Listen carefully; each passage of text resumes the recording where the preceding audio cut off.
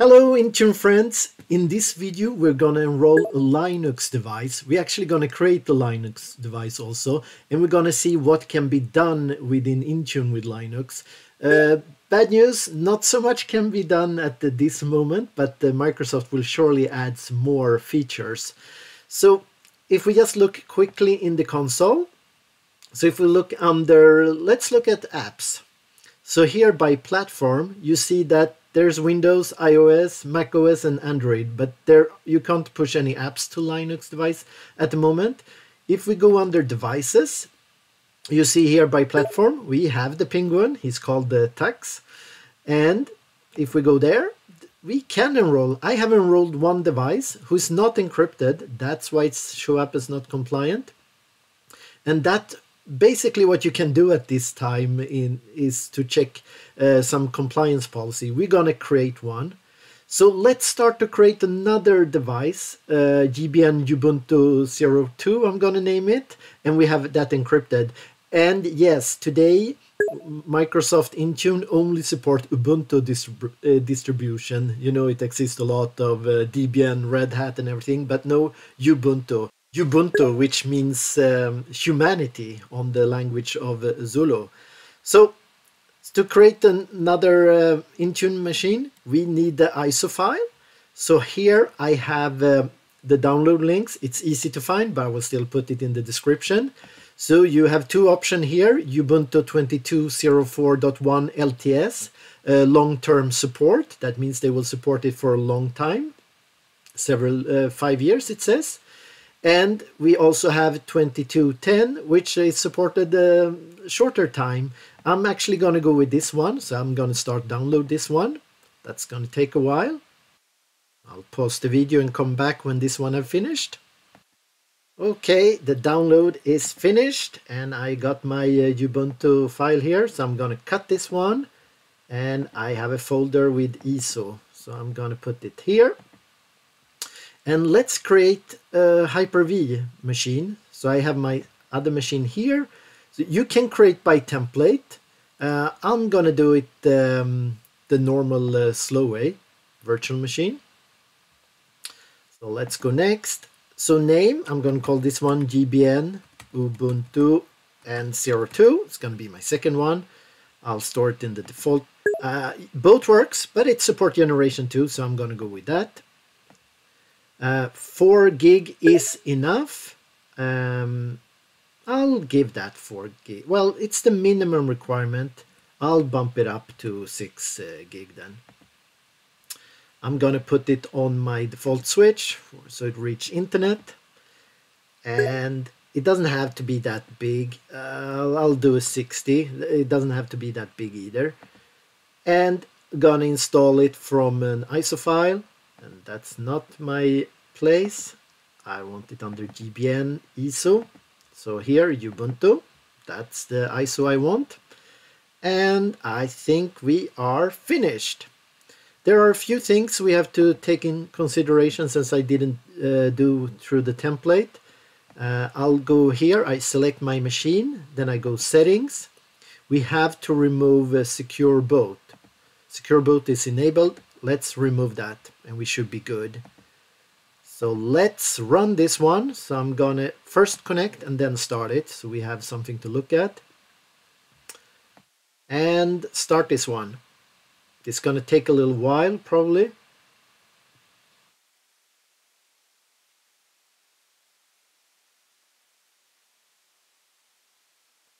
Perfect. So here we have the GNU Grub, the bootloader. So let's try and install. Not try, actually install. Ubuntu, their logo. We have some critical choice that we have to do in the beginning. We can do nearly a normal one. So I want to install it. I don't want to just try. I have a French keyboard, and what I like is here that you can try it out. So for example, some strange character like @ it's usually pretty good. That works. It's actually where the @ in. Yeah, it looks good. So I'll keep this normal one. Just A, yes. it's an assertive keyboard. So I continue on this one. Normal installation, sure. Download, yeah, let's do that as well. I have some changes I want to do on the disk. Yeah, very important here.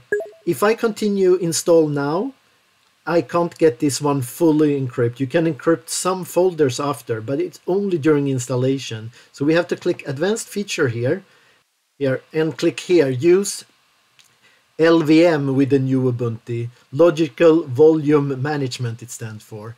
And we definitely want to encrypt the new installation for security. So if you miss this part again, then it's not going to be, it can't be compliant with Intune, because this is the only place. So if you have installed, you will have to reinstall if you want to have a full encryption. So now we have LVM and encryption selected. If you see that, you are good. So we can install now.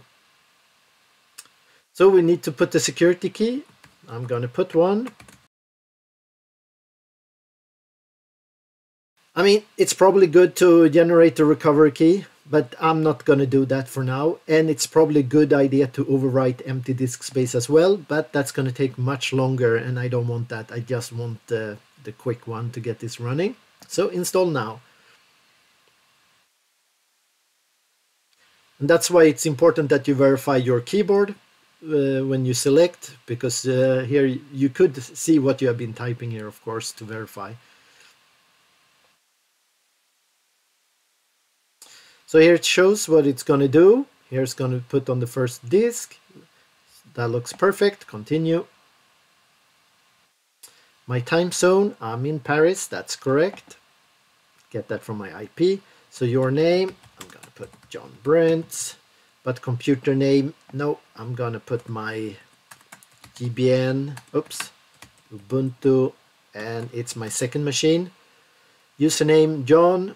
That sounds perfect. I'll put the password.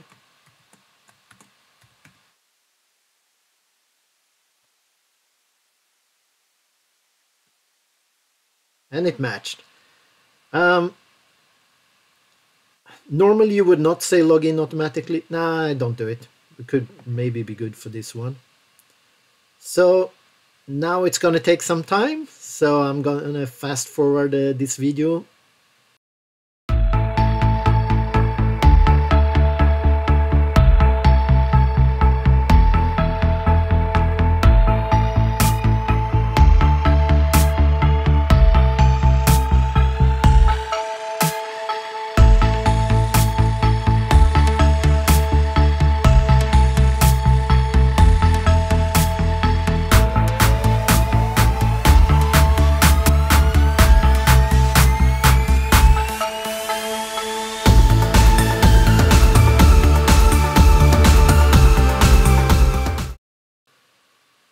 Okay, so first part done. Let's restart.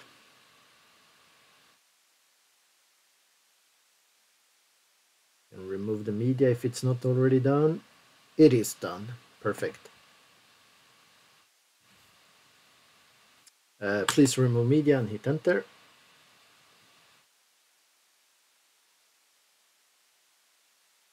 And here comes our encryption. So we need to decrypt. Perfect. That part works.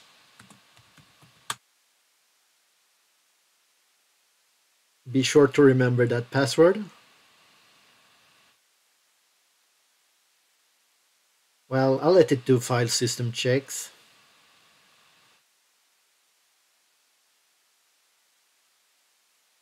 That's me.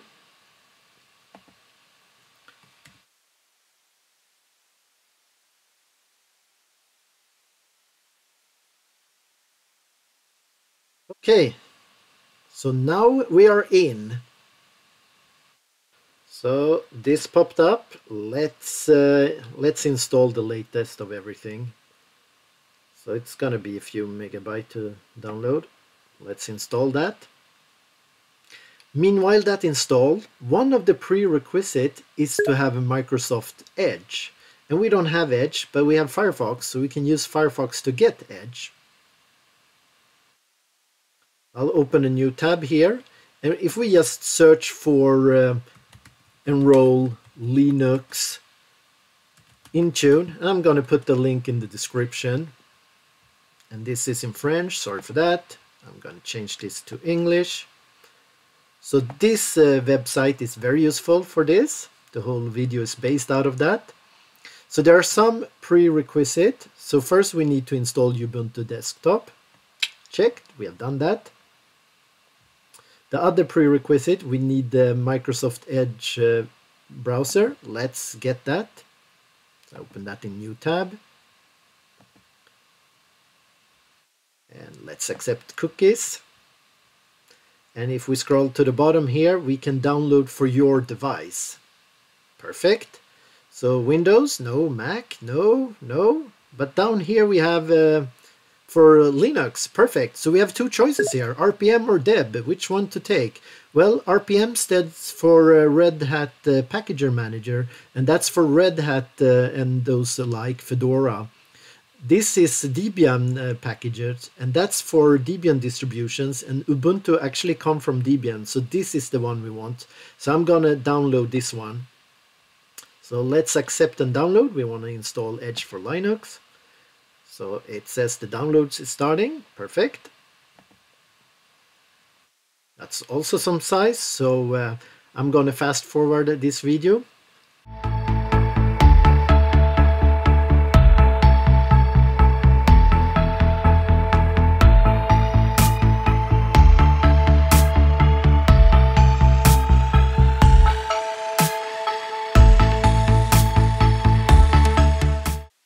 Okay, now we got it. So let's open up here.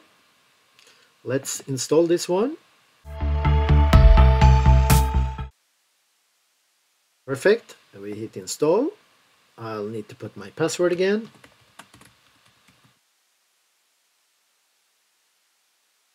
And that password has nothing to do with Intune. It's a local account. Okay, so it's preparing. Could not lock. Maybe APT is the installer of Deb. It's probably busy doing the other updates. So let's wait a bit. Where do I have software updater? Yeah, it's installing a lot of other updates. So I'm gonna let this one finish. And then I'm gonna hit on install again and hopefully this error go away. So let's fast forward to that. Perfect. Let's restart a bit later. Let's see if the apt daemon is ready to install Edge now. Preparing. Nothing locking the process, I hope. I'll close this one since that one was the previous. See if it comes back. Ah, looks like it might be installed. No, it didn't seem to work. My experience is that it prefers a restart also. Perfect, we did a lot of updates. Let's do a restart. So we go up here, we go to this little power, and let's restart this one. Perfect, restart now.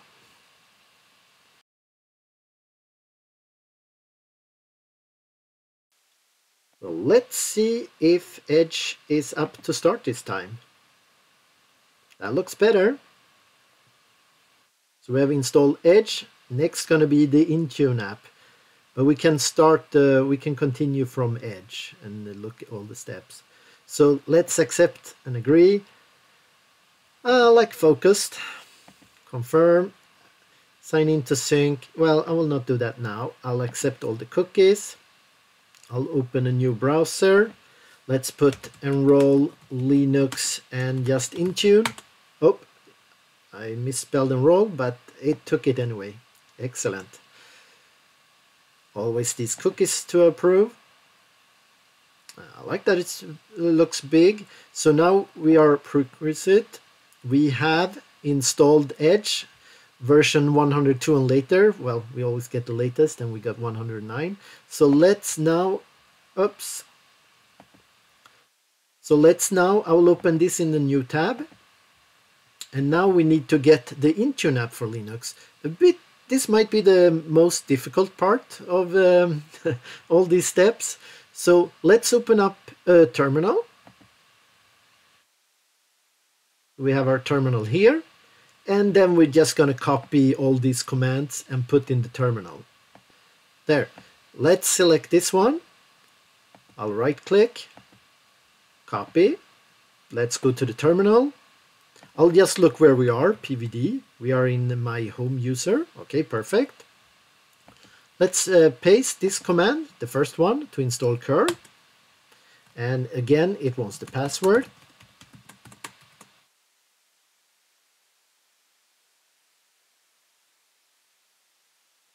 And it looks like I mistyped my password. What about now? That looks better. You want to continue? Yes.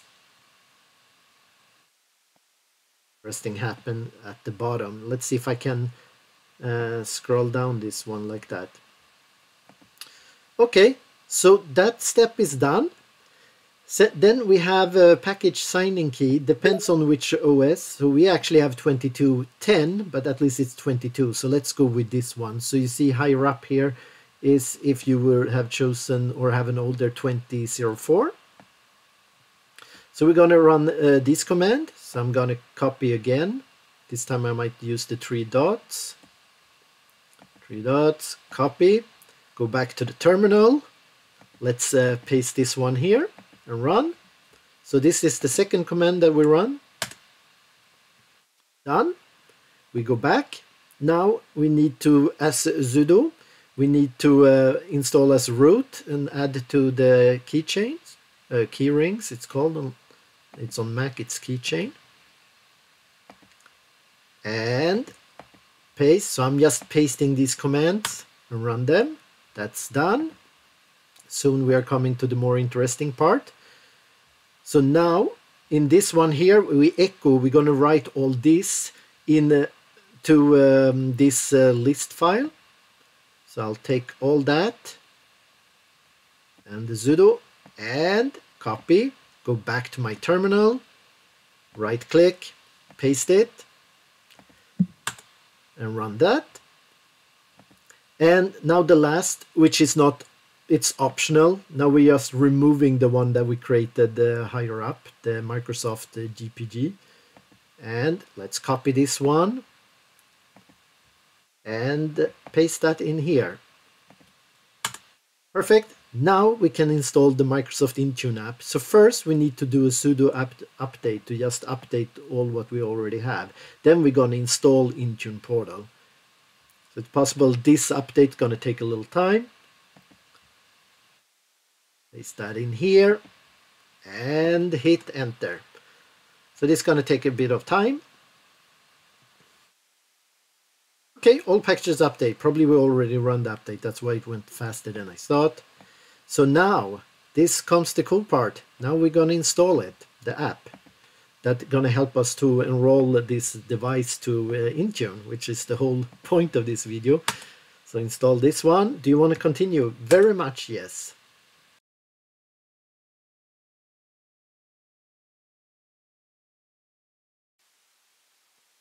Okay, it's done.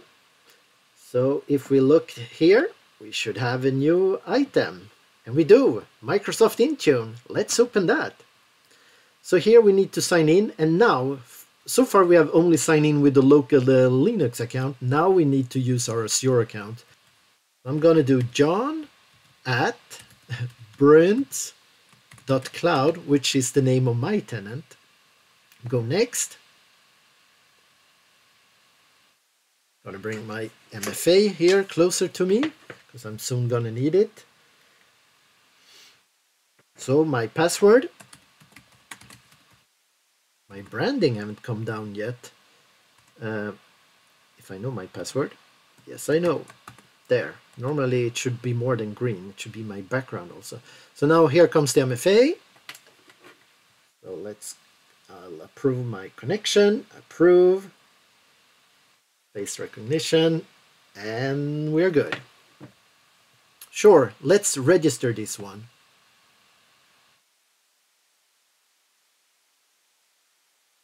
And it's going to tell what it can see. It's going to be able to sort of spy on this Linux device. So it's going to tell all the permission that it's going to give.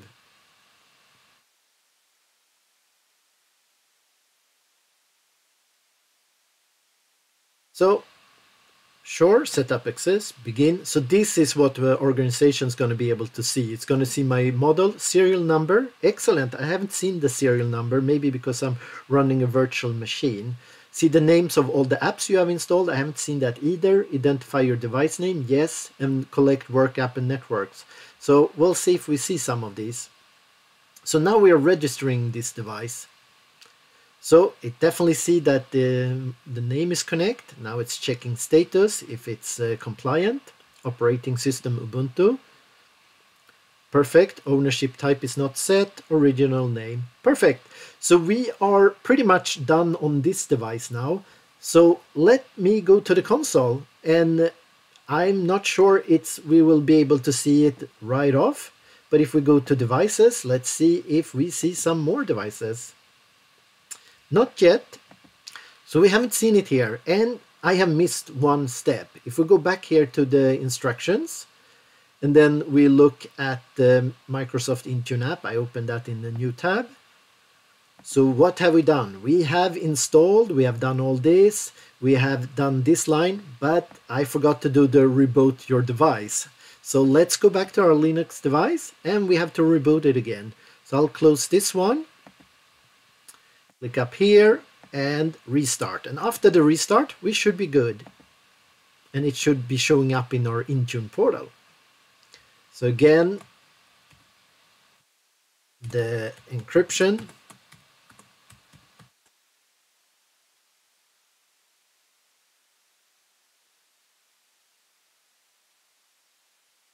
And I'm still logging in locally with the Linux account. So it's not Azure AD login, even though it says the same name here.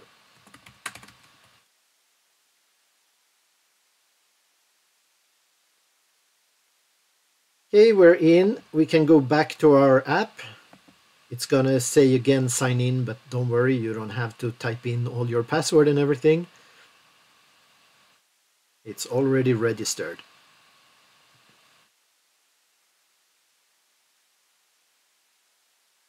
The checking status, we can let it check its status. So now we have followed everything in the article. So now if we go back to console and do a refresh, we should see a Ubuntu 2 here now. And we do. And I see now they don't really match the same character, but not. This one say compliant. This one say not compliant. I don't even have a compliant policy yet. Let's see what we can see. Since this is a Hyper-V, it doesn't, well, it have a serial number, but for me it's not showing yet. I guess if you have a real hardware device, you would see more. So we don't see that much. You could assign it to a user. Well, it should, device category, sorry. And management name haven't shown up yet. It should show up. And here we can see the operating system version, and that it's Linux. And we're actually going to use this to create the group. That's the next thing.